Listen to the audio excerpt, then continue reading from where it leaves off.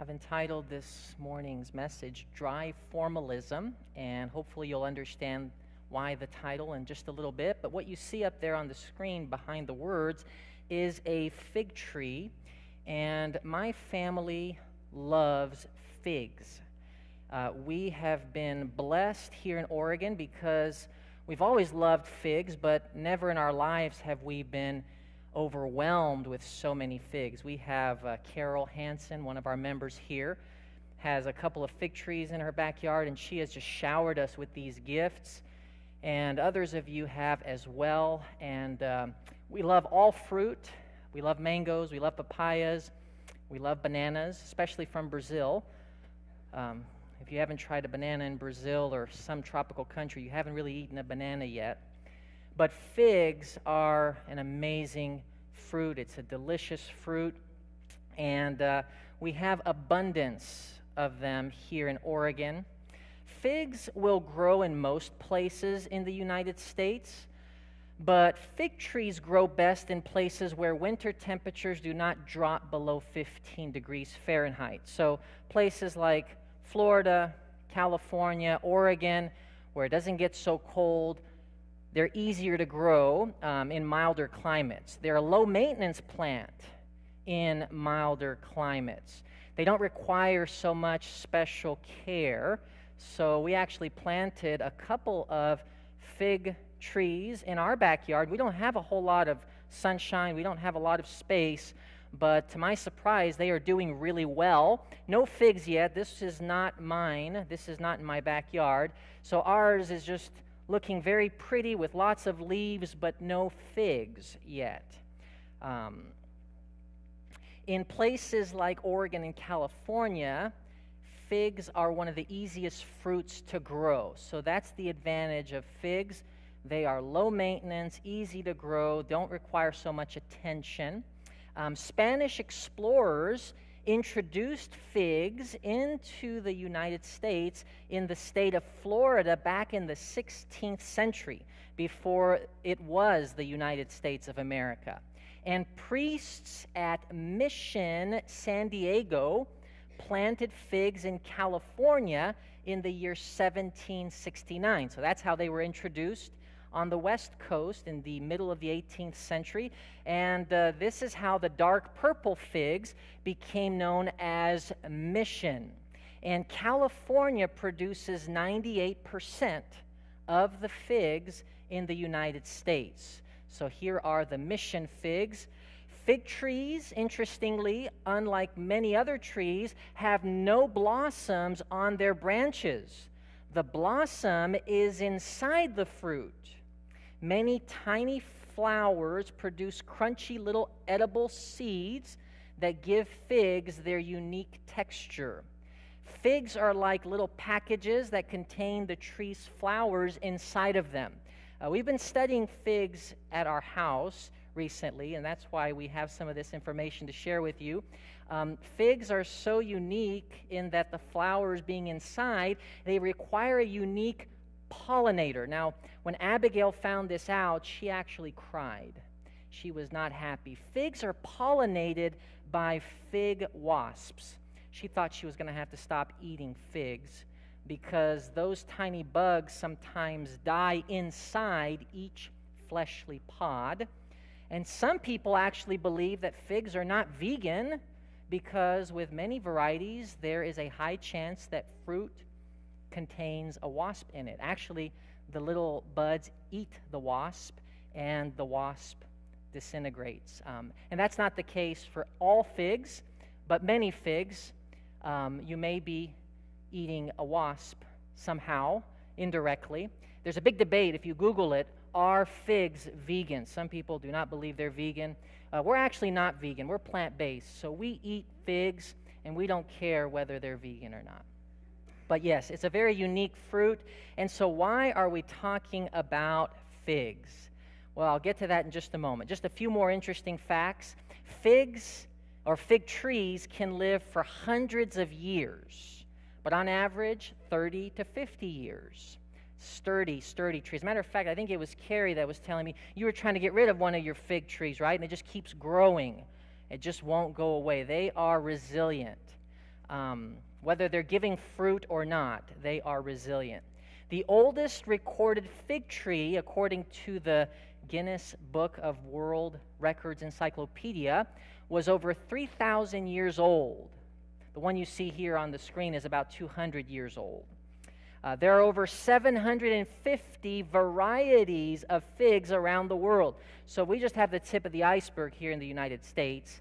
And they're good for you. Eating 1/2 cup of figs has as much calcium as drinking 1/2 cup of milk. Ounce for ounce, figs have more fiber than prunes and more potassium than bananas. Most modern Israeli gardens contain a trained fig tree. Looked after, it can grow to 30 feet tall. So the fig is actually native to the Middle East. It's the first fruit mentioned in the Bible. Some even believe it might have been one of the fruit that Eve and Adam ate that was forbidden, but that's debatable. Obviously, that's not what we're going to get into, but it's mentioned there in Genesis chapter 3. The fig leaves, at least, are mentioned in Genesis chapter 3. The land of Palestine was described in the Bible as a land with wheat and barley, vines and fig trees. Deuteronomy chapter 8, verse 8. The fig is first mentioned in Genesis 3:7 when Adam and Eve pulled off the leaves in order to make a semblance of a covering. The fig tree is used to indicate the prosperity of the Jewish nation. When you read about the fig tree producing an abundance of figs, it's a symbol of the people of Israel prospering. But there are many passages in the Old Testament referring to God's judgment on his people, on his nation, the nation of Israel, where the falling or destruction of figs is used to indicate the Lord's judgment. So with that in mind, I'm going to invite you to turn with me in your Bibles to Matthew chapter 21. So why are we talking about figs this morning? This is not a health lecture, and it's not a history lesson. Matthew chapter 21, like I said, the fig tree and the fig is actually an important symbol in the Bible, and it's mentioned throughout Old and New Testament. And there's one particular story here in Matthew chapter 21 that is especially intriguing because, you know, Jesus was a healer and he was a giver of life. Throughout his ministry, he spoke love and he spoke life, and he healed the leper, and he raised the dead, and he gave sight to the blind. But on one particular occasion, and we believe this was actually an acted parable, Jesus, rather than give life, he takes away life. He curses, and of all things, he curses a fig tree. One day, after Jesus had driven out the money changers in the temple in Jerusalem, and this was the week of his crucifixion. And we all know that Jesus was crucified in Jerusalem, but throughout that week, he was staying in a little town just up the mountain outside of Jerusalem called Bethany. And in between the city of Bethany and the city of Jerusalem, there was a little town called Bethphage. You read about it in Matthew 21, verse 1. Bethphage, if you read it there, it says, "Now when they drew near to Jerusalem and came to Bethphage, to the Mount of Olives." So Jesus was walking through this little place called Bethphage. Does anyone know what that word means in Greek? It means house of figs. There were many fig trees on the road, on the way from Bethany to Jerusalem. And on one particular occasion, we read about it here in verse 18, shortly after, a day after the driving out of the money changers in the temple. In Matthew chapter 21, verse 18, it says, "In the morning, as he was returning to the city, Jesus was hungry," it says. And in Matthew chapter 21, verse 19, the Bible says that Jesus saw a fig tree by the wayside. He went to it, and he found nothing on it but only leaves. And he said to it, "May no fruit ever come from you again." And the last part of verse 19 says, "The fig tree withered at once." What an unusual story in the life of Jesus.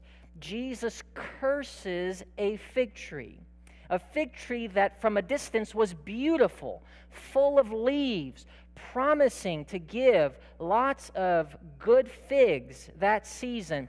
Jesus comes up to it and he curses it, and immediately it withers and dies, and no fruit ever grew on it again. Well, that is interesting. Let's unpack what is happening here. Now, this has to have been an acted parable. Jesus taught through parables, and he taught many spiritual lessons about the kingdom of God and about Israel's relationship to God through parables. So again, Jesus is in Jerusalem. He's going there every day. This is the week of his crucifixion, and there's this road just as you leave Jerusalem, and I guess there we go. You see, this is the temple in Jerusalem, and as you exit the city through this road, this is the road that leads to Jericho. It goes up the Mount Olives, and before you get to Jericho, there's a little town real close to Jerusalem called Bethany.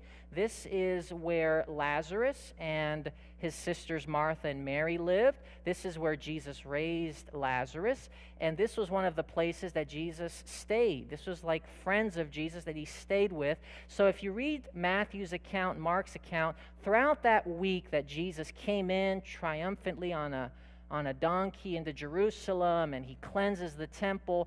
Well, he's going to Jerusalem every day. He's having conflicts and confrontations with the religious leaders in Jerusalem, which culminated in his crucifixion, and he would go and stay in Bethany. And so he was going back and forth, and on one particular day, as he's going back and forth, he spots at Bethphage, house of figs, this fig tree full of leaves, and he curses the fig tree. So this is so you can get a little acquainted and familiarized with the geography. Jerusalem is northeast of Bethany. You climb the mountains to Bethany, and then you go back down to Jericho. This is a road that Jesus was well familiar with. As a matter of fact, he told the story about the Good Samaritan, a person who was going from Jerusalem to Jericho. And so on the eastern side of the Mount Olives, fig trees can be seen in leaf at the end of March, beginning of April. And this was around the time that this event took place, that Jesus curses the fig tree. It was the week of Passover, so it would have been late March, early April. Climate is not that different than in Oregon, so really it wasn't the time of year that this fig tree would have been producing figs. And when you read Mark's account, Mark actually states that this is not the season of figs, at least not yet. The figs usually start producing in late May, early June in this part of the world. So fig trees can be seen in leaf at the end of March, beginning of April, but this particular fig tree is actually full of leaves. So it is giving the promise of ripe figs already. From a distance, it has the appearance of a tree that is already producing ripe figs. The baby fruit buds normally would be seen in February before the leaves appear. The normal winter figs ripen in May and June, and the summer figs in late August and September. Fig trees must have grown well in Bethphage, which means the house of figs, and this particular tree seems to have been growing and showing the promise of early figs because it's full of leaves earlier than normally it would have had full of leaves. So this particular fig tree stood out as having an unusually full coverage of leaves for Passover season. which would have encouraged the hope of early fruit, and that's the best explanation we can come up with as to why this would have been a disappointment for Jesus, but why he uses this symbol of disappointment in the fig tree not having figs yet. What lesson is Jesus teaching? Well, remember the day before, Jesus was in the temple, and he drives out the money changers, and he's basically denouncing the nation of Israel of not having fulfilled God's purpose for it to bless the nations. God had said to Abraham that through you and your descendants, the nations will be blessed. In many ways, that fruitless fig tree is like the fruitless temple, which was supposed to be a house of prayer for all nations, according to Isaiah. A place where people, not just the Jewish people, but all people would learn about God and his character. But rather than be a blessing to the world, they were misrepresenting the character of God. Discourse after discourse, Jesus alludes to the fact that Israel is not fulfilling God's purpose for it. And so the fig tree becomes a fitting representation of the nation of Israel. It had all the right forms. It had the right temple. It worshiped the right God. From a distance, it gave promise of good fruit. But as you get close, what you see is a fruitless tree. And so Jesus is likening the fruitless fig tree to the fruitless temple. Oh, yes, it was beautiful. And the ceremonies that were being practiced in the temple were the right ceremonies, and they were actually worshiping on the right day, and they were observing the right festivals. And they were even returning the right amount, 10%. But Jesus looks at all of that and he says, that is nothing more than a tree full of leaves. And I believe that fig trees are beautiful trees, but I did not plant 2 fig trees in my backyard for ornamental reasons. I could have chosen more beautiful trees for that.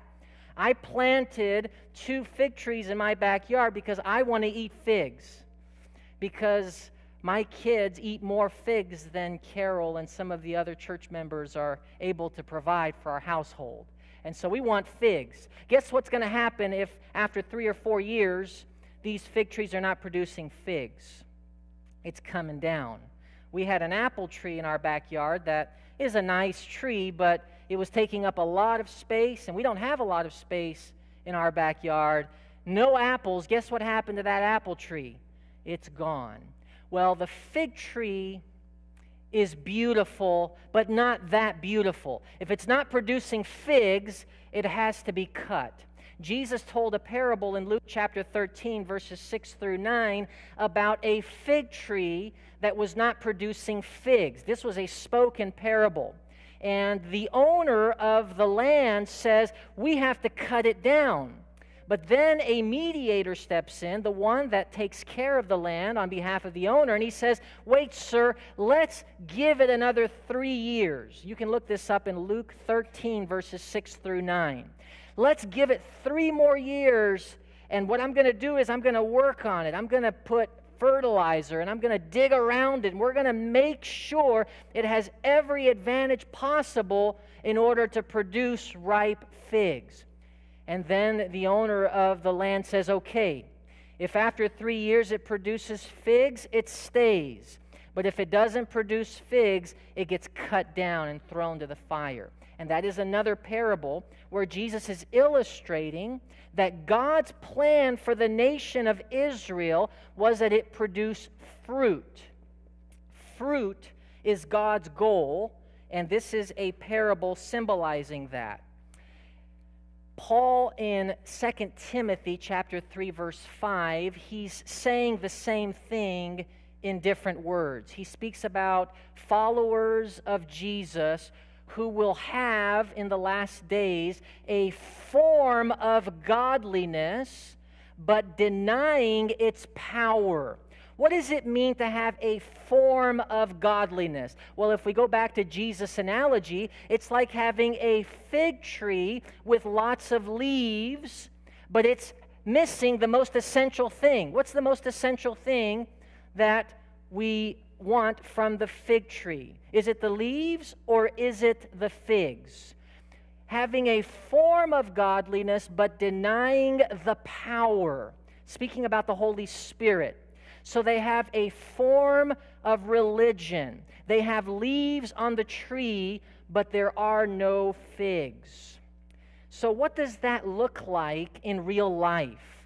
It looks like this, and that's what we're doing today. See, today we are all participating in the form of religion. Going to church is one of many, many ways that we partake of the form. We call it formalism. And by the way, not a bad thing, not at all. Jesus never condemned the fig tree because it had leaves. He condemned the fig tree because it lacked figs. When we talk about the form of religion, when we talk about the form of godliness, we're not saying that this is a bad thing. As a matter of fact, the form supports us, or at least it should support us, in helping produce the fruit, the form of godliness. Going to church, participating in religious services, standing up or kneeling down for prayer, bowing your head. These are forms. These are, in many ways, outward acts of respect and worship. When we sit down and we pray for our meal, that is a form. And not wrong. We encourage it. We believe we should. But you know, sometimes in my home, our prayers for the meal sound like this: Dear Jesus, thank you for the food, amen. And when we do that enough times, it becomes something you just do without thinking about it. And what you're doing is not wrong, because the words that are coming out of your mouth are the right words. But sometimes you can say the right words, you can even sing the right words, your lips are moving, the right sounds are coming out, but the question is, where is your heart? Jesus, putting it another way in Matthew chapter 15, verse 8, quoting Isaiah, says, This people honors me with their lips, but their heart is far from me. So what does that mean? It means that we are participating in the right form. Maybe we're going to church on the right day. Maybe we're returning the right percentage. When we open our lips and we speak, the right words are coming out of our mouth. Happy Sabbath. Or when we sing, we're singing songs that are theologically accurate about the character of God. And this is all very good, but Jesus says, you can honor God with your lips, but your heart can be far from Him.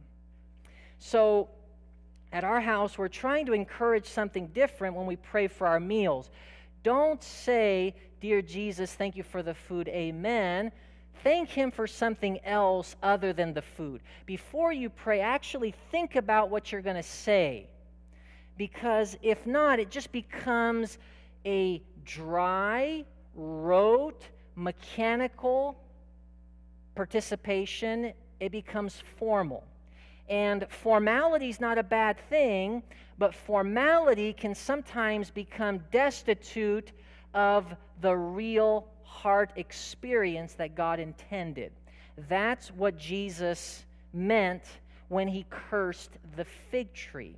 The leaves are good, but if it has no figs, if it has no fruit, then it is not fulfilling its purpose. If you actually go throughout the book of Matthew or throughout the Gospels, you're going to find that fruit is often used as an analogy, a symbol for something. John the Baptist in Matthew chapter 3, verse 8, when he preached, he said, bear fruit in keeping with repentance. Produce figs, not just leaves. You see, it wasn't enough just to be baptized or to, go into the waters. Going into the waters is form. Nothing wrong with it. It's symbolic, and it's a powerful symbolism of dying to an old life and being raised to new life. But the act in and of itself is a form. It's like leaves on a tree. But the fruit, that's what God is after. Jesus said in the Sermon on the Mount in Matthew chapter 7, verse 16, "You will recognize them by their fruit." You see that Jesus uses this analogy throughout his teachings. John the Baptist also used it. It's found throughout the Old Testament. Fruit is what God is looking for. And Paul in Galatians really unpacks it nicely when he talks about the fruit of the Spirit. The fruit of the Spirit. In other words, the evidence in a person's life that the Spirit is actually leading, the Spirit is actually guiding them. Your fruits will reveal who you belong to. Matthew 12:33. "Either make the tree good and its fruit good, or make the tree bad and its fruit bad, for the tree is known by its fruit." Well, let's just talk about a couple of words that we use a lot often, and I think we need to understand it. Religious and spiritual. Sometimes we hear people say, so-and-so is a religious person, or so-and-so is a spiritual person. I would like to propose to you that there is a difference between being religious and being spiritual. And I want to refer you back to the analogy of the fig tree. Being religious is like having leaves. And again, Jesus and the apostles and the prophets are not being negative about the form or being religious. Being religious or having religious disciplines in your life, such as waking up early to pray and to read the Bible. Other religious disciplines is going to church 1 out of 7 days a week on the seventh-day Sabbath, or returning a faithful tithe. That's being religious. Now, these two, though they are different, sometimes are overlapping. For example, you may return tithe to God because you are so moved in your heart by His love and His generosity towards you, and you recognize that the health you have and the job you have comes from Him, and you gladly, in a form of worship, return tithe. And in that case, being religious and being spiritual would be one and the same thing in that particular case. But being religious is not necessarily being spiritual. As we mentioned earlier, as Jesus said, a person can honor God with their lips. In other words, they're saying the right things, they're praying at the right time, they're going to church on the right day, they're singing the right song, but the heart can be far from Him. Well, that would be like being religious but not spiritual. Being spiritual is very simple. Paul explains it well in Galatians chapter 5. When you are led by the Spirit, you are walking in the Spirit. You're saying no to the flesh. Somebody insults you, or somebody says something that is offensive to you, and you're tempted to respond in the flesh. You're tempted to be angry, retaliate. You are tempted to be offensive. That's the flesh. Paul says when you walk in the Spirit, there is peace, love, joy, long-suffering, patience. So you're either walking in the flesh or you're walking in the Spirit. The interesting thing about it is you can walk in the flesh and still be religious. Meaning you can walk into church on the right day, you can carry the right book, you can sing the right songs, and yet you can hate somebody in your heart. Happens all the time. I've seen it, and sometimes I've partaken in it. where I've been in the flesh. I hate somebody. I can't forgive that person. I'm offended and I want to offend back, but I'm saying the right words. I'm singing the right words. I'm praying the right words. So you can be religious and walk in the flesh.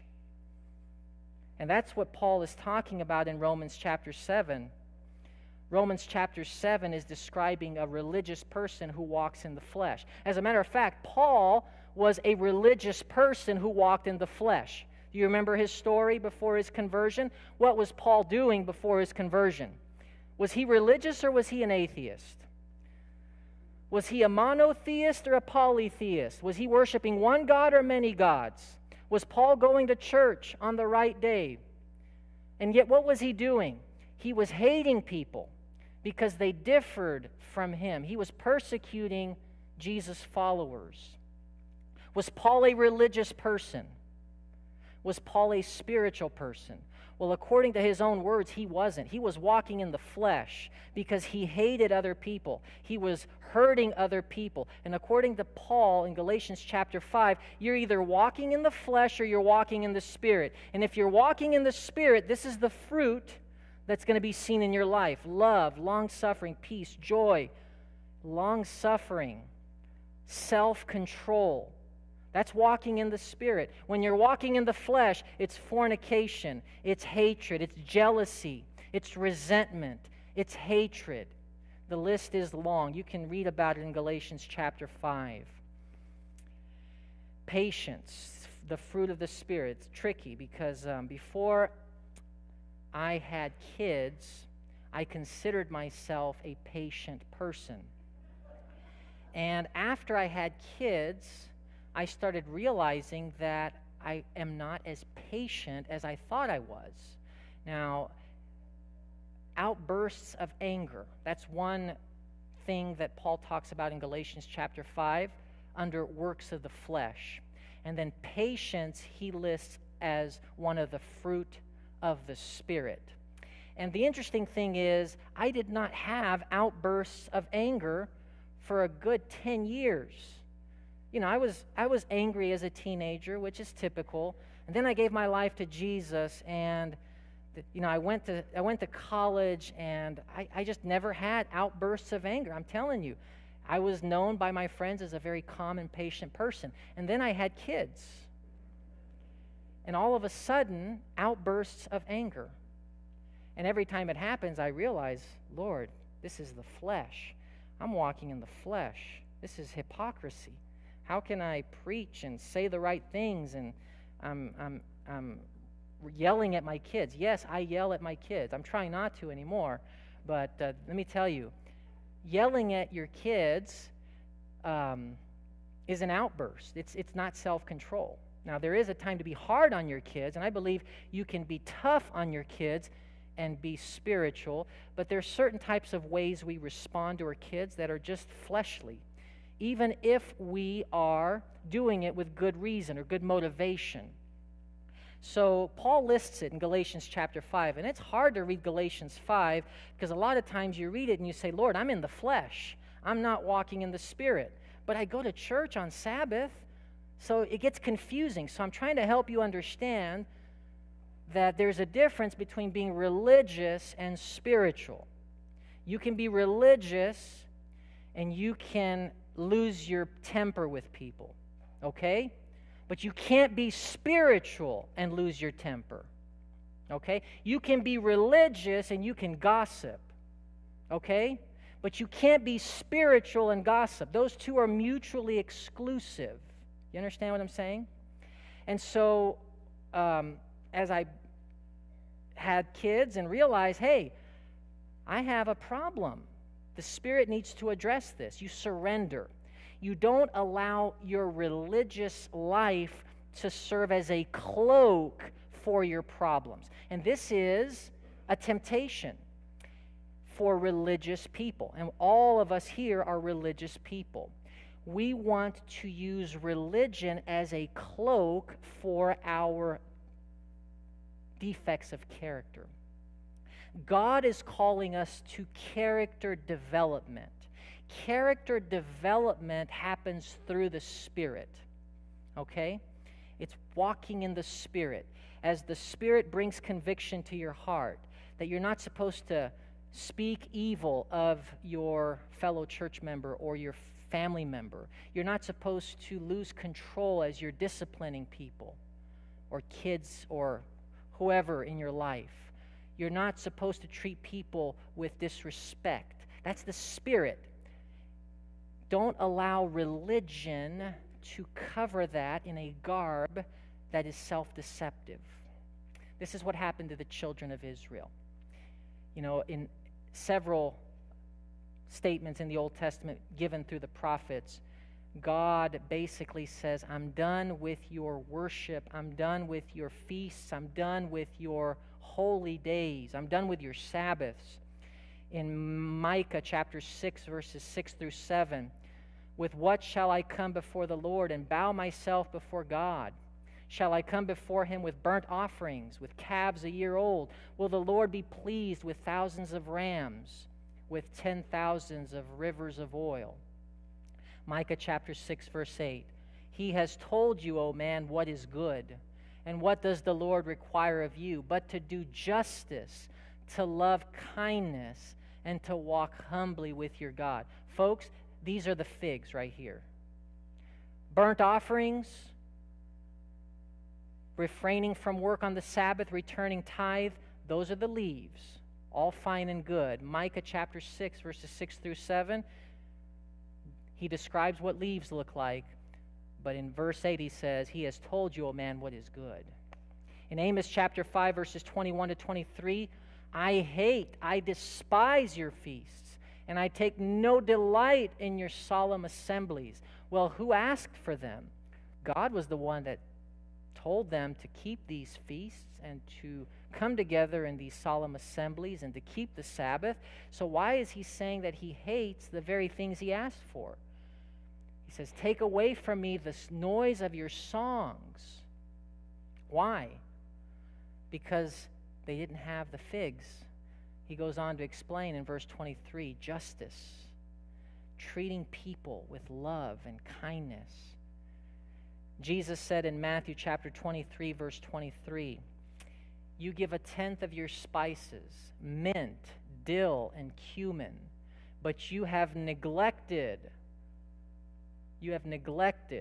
the more weighty, the more important matters of the law, justice, mercy, and faith. Do you see the figs in this passage? Do you see the leaves in this passage? Now, if you keep reading, Jesus is not saying that the leaves are bad. He says, these you should have done and not leave the others undone. But you see here that Jesus considers some things more important than others. Matters that are more important, justice, mercy, and faith. As a matter of fact, on one occasion, Jesus was asked, well, what is the most important commandment in the law? Or what does it mean to keep the most important commandment in the law? And Jesus, rather than get into a theological debate, he tells a story. And in this story, he's going to contrast a religious person who's walking in the flesh with a spiritual person who may not even know all the right forms of the right religion.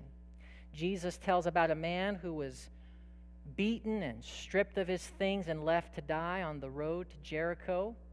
And then a Levite comes along and a priest, and they don't stop. Now, those were religious people. They were going to the right meetings, probably on the right day, to worship the right God in the right way. But when they saw a man who was left dead, and this was a fellow Israelite, they just kept walking. Probably for fear of touching a potentially dead person and then being unclean and not being able to go and participate in the ritual, in the religious festivities, the religious ceremonies that they were on their way to partake in. But then comes a Samaritan. This is the story of the Good Samaritan. It's in Luke chapter 10, verses 25 to 40. Beautiful little story that Jesus tells to further illustrate this idea of having fruit, not just leaves. the Samaritan, moved with compassion, uses his time, his resources, and he helps a fellow human, saving his life, treating him with love and self-sacrifice. And friends, I want to suggest to you that these are the figs. This is the fruit. This is what matters at the end of the day. It's not the form. The forms are given in order to support the growth of the fruit. We believe that we come to church not because coming to church is fruit, but it's supposed to facilitate our bearing of fruit. I need to repeat that one. You come to church not because it is fruit, but because it supports you, or it should, in bearing fruit. There are people that don't go to church that are bearing fruit, like the Good Samaritan. Now, I'm not saying we shouldn't go to church, because if we're doing it right, this is a place that will support people in their journey to bear fruit.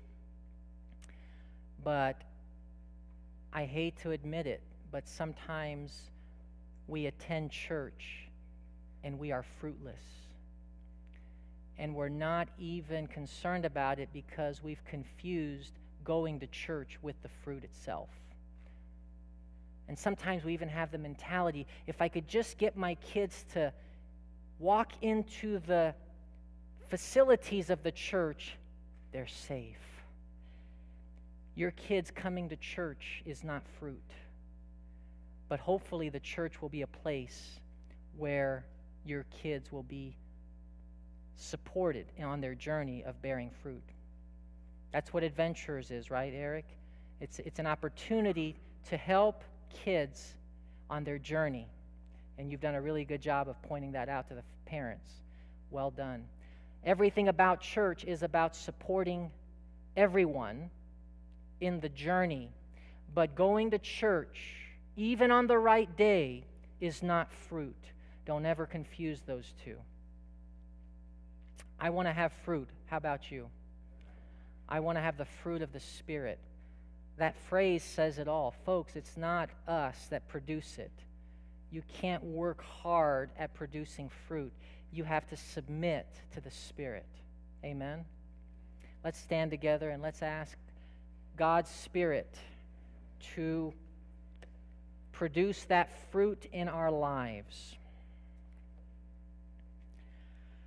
Our kind and loving Heavenly Father, Lord, we've been reminded today that you love us and want to produce in us the fruit of the Spirit, and that you have given us tools, you've given us resources like church, like the Bible, like prayer and fellowship with our fellow believers. These are all resources that you've given us to help us as living trees to bear fruit, the fruit of the Spirit. We want to be more patient. We want to be more loving. We want to be more kind.